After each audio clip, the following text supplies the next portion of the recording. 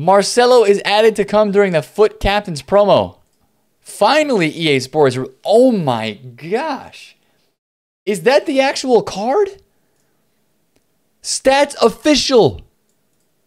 And this was just after I said the Foot Captains promo looks okay, nothing insane. Oh my gosh. That is an insane card. Is that going to be the best left back in the game, my guys?